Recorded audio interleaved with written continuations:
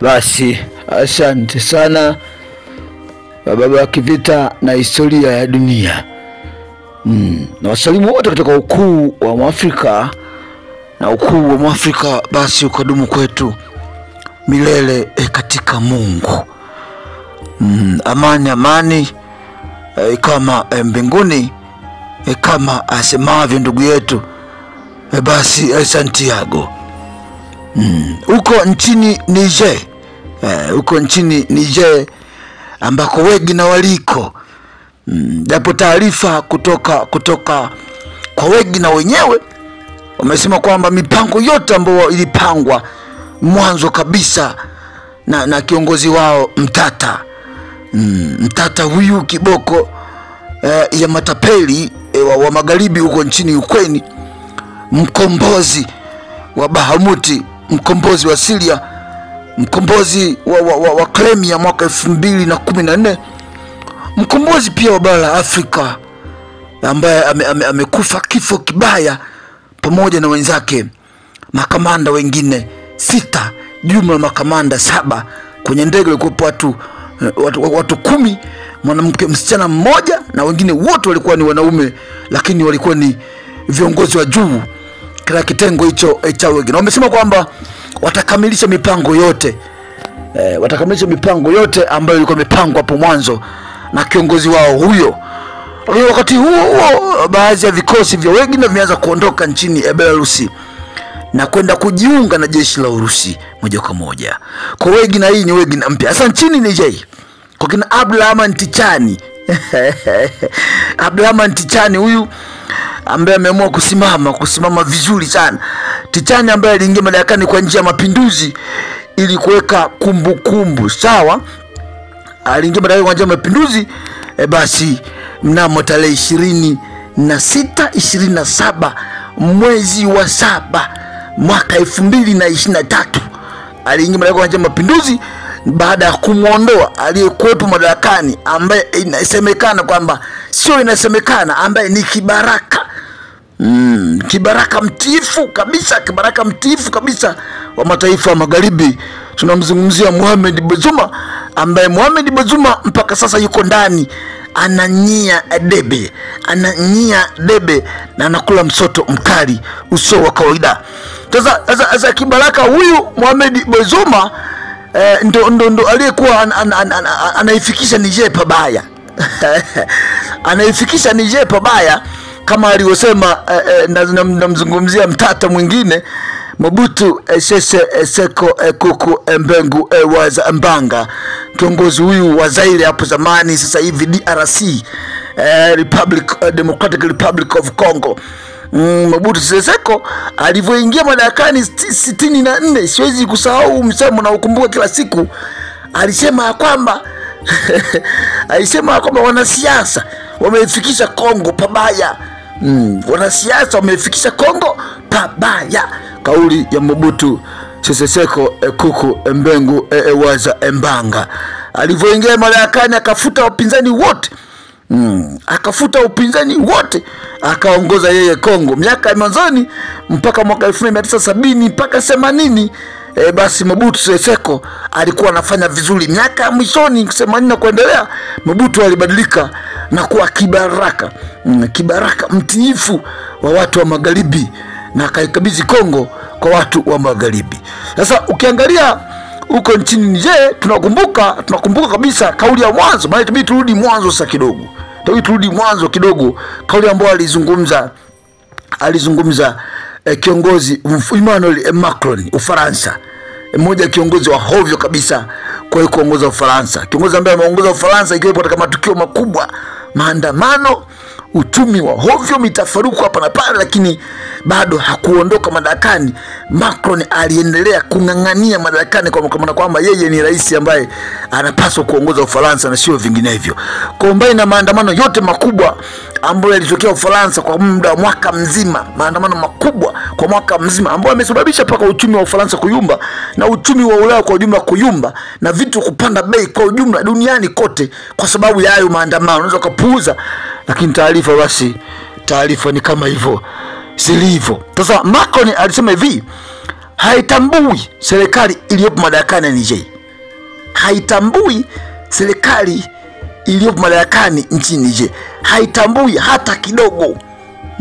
Haitambui hata kidogo. Ni serikali haramu. Ni serikali ya kitapeli.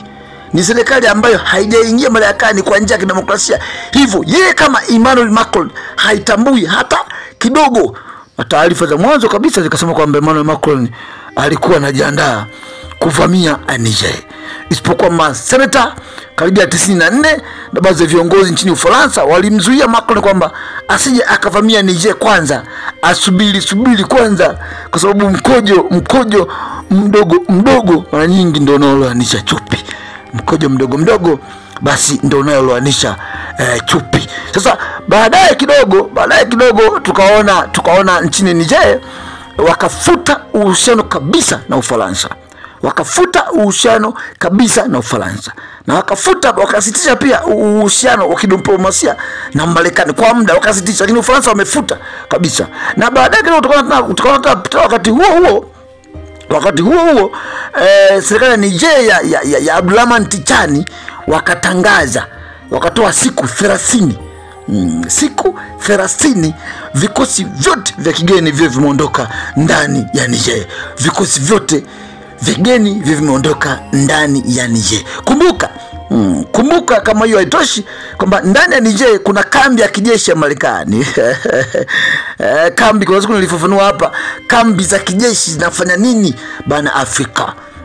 Kwa nini mataifa mengi ya Afrika sasa hivi yameruhusu mataifa yao kuwa na makambi ya kijeshi ya mataifa ya nje? Maana yake ni nini? Maana yake ni kulinda maslahi yao bana Afrika. Maana yake ni kulinda maslahi yao, kulinda makampuni yao, kulinda migodi yao, lakini pia vivyo hivyo ni kutengeneza mazingira ya wao kuendelea kubaki bana Afrika, kutengeneza mazingira ya wao kuendelea kunyonya rasilimali za Afrika, lakini vile ni kama vile intimidation, kuzitishia nchi za Afrika zisiweze kuwa mapinduzi ama zisiweze kwenda kinyume na Marekani. Lakini pia vile ndio maana yako hayo makambi, lakini watakwambia makambi hapo kwa ajili ya kulinda magaidi, kulinda uasi, kulinda Al-Qaeda, labda Boko Haram, kulinda Janjaweed, lakini kumbe hapana. Makambi hayo ya Marekani yapo maalum kwa ajili ya kulinda maslahi yao bana Afrika, lakini sio kumaliza ugaidi. Sasa pia Mfaransa ana kambi pale pia ya wanajeshi 1500. Huyo ni Mfaransa, kambi ya wanajeshi 1500. Huyo ni Mfaransa, lakini pia Mfaransa akagoma, maana kwamba yeye pia hawezi kuondoa wanajeshi hapo hata kidogo, kwa sababu haitambui serikali ya Niger ya sasa ya Abdulrahman Tichani, isipokuwa anaitambua serikali iliyoko madarakani, iliyopinduliwa, iliyoondolewa, iliyochaguliwa kidemokrasia ya Mohamed Bazoum, ambapo Waafrika wengi na wananchi wengi wa Niger wanasema kwamba Mohamed Bazoum alikuwa ni kibaraka mtiifu wa Marekani na Ufaransa, yani a comprador bourgeoisie. A comprador bourgeoisie is somebody or is a leader, is any leader or is any politicians who is working for the interest of the big powers, not for the interest of Africans. Anaitwa a bourgeoisie. These are the leaders from all over the world who are working not for the benefit of their society but for the benefit of their colonial masters. We call them bourgeoisie. Ndio huyo Mohamed Bazoum ama corrupt mania. Corrupt mania ni viongozi wote ambao madarakani, ambao mataifa yao kwa asilimia kubwa yanajiendesha kwa rushwa kutoka nje, rushwa ndani ya nchi, na sio kwa maslahi mapana ya wananchi. Mohamed Bazoum. Sasa siku 30 ambazo zitolewa nadhani ziko ukingoni. Ziko ukingoni. Sasa rais wa Niger ambaye ni kamanda huyu Abdulrahman Tichani ama Abdulrahman Tichani ametoa masaa 48. Hatari na nusu. Si haba, ametoa masaa 48. Masaa 48 yametolewa kwamba vikosi vyote vya kigeni, iwe ni Marekani, iwe ni Mfaransa, waondoke ndani ya masaa 48. Mkojo mdogo mdogo mara nyingi ndio unaoloanisha chupi. Na kama nilivyowaambia wanzengo ya kwamba kuchamba kwingi ndiko basi huko kuondoka na mavi. Mzaa wa mbuzi, mzaa wa mbuzi, mtoto alimpanda mama. Ifahamike kwamba mzaa wa mbuzi, basi mtoto alimpanda mama. Sasa Macron amesema kwamba yeye kama yeye amesema yeye kama yeye haondoi vikosi vyake ndani ya Niger. Hatoi, kama alivyoambiwa, hatoi vikosi vyake ndani ya Niger. Hata iweje haondoi vikosi vyake ndani ya Niger. Huyo ni Emmanuel Macron. Amegoma. Indama ejali umwenda. Indama ejali umwenda. Mambo ni ya moto, na dawa ya moto ni moto. Mambo ni mukide wananzengo. Mambo ni mukide. Mambo ni mpekeje. Sasa hizo ndo taarifa ambazo zipo kwamba bado huko Afrika Magharibi kimeumana so kidogo. Sasa naomba mimi kusomea kidogo taarifa hizo ambazo zimetolewa.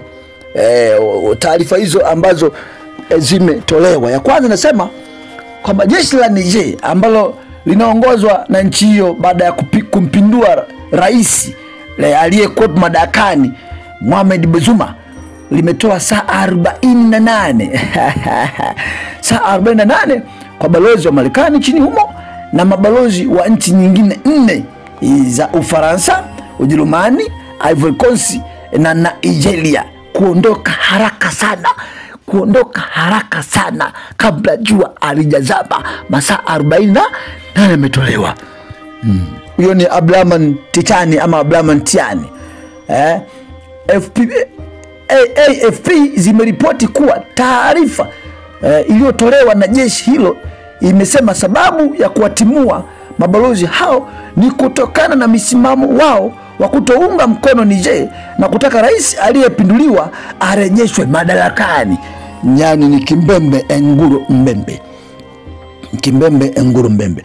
Sababu nyingine ni wizara ya mambo ya nje ya mataifa hayo, ikiwemo wizara ya mambo ya nje ya Ufaransa kukataa mwaliko wa maafisa wake kukutana na waziri mpya wa mambo ya nje wa Niger. Sababu nyingine ndio hiyo. Kama hiyo haitoshi, Ufaransa imesema wanajeshi wa Niger ambao wamempindua rais wa nchi hiyo hawana mamlaka ya kumtimua balozi wa Ufaransa. Mtandao wa France 24 umeripoti kauli ya Ufaransa inakuja baada ya jeshi la Niger kumpa saa 44 balozi wa Ufaransa nchini Niger awe ameondoka yeye na viatu vyake, afunge virago vyake. Ufaransa imesema watu waliofanya mapinduzi hawana mamlaka ya kumfukuza balozi wetu. Balozi alipewa kibali cha kuwa Niger na serikali halali iliyochaguliwa na wananchi kidemokrasia na sio jeshi. Tunafuatilia kwa ukaribu ulinzi na usalama wa balozi yetu. Haya, zimeripoti kuwa taarifa iliyotolewa na jeshi la Niger imesema sababu ya kuwatimua mabalozi Ufaransa na nchi nyingine kadhaa ni kutokana na msimamo wao wa kutounga mkono Niger na kutaka rais aliyepinduliwa madarakani arejeshwe. Wanamzungumzia huyu kibaraka wao Mohamed Bazoum. Sababu nyingine ni wizara ya mambo ya nje ya mataifa hayo, ikiwemo wizara ya mambo ya nje ya Ufaransa kukataa mwaliko wa maafisa wake kukutana na waziri mpya wa mambo ya nje nchini Niger. Mambo ni ya moto, na dawa ya moto basi ni moto. Basi taarifa ni kama hizo. Hicho ndicho ambacho kimetokea kwa Afrika ya Magharibi, na hali ni tetele, na Ufaransa amegoma kama alivyogoma. Sasa tusubiri tukuangalia pale ambapo wanasema Waswahili panapo vuja. Tupo kama atupo, lakini tulikuwepo huko tutokako. Nyamani kama mbinguni, kama asemavyo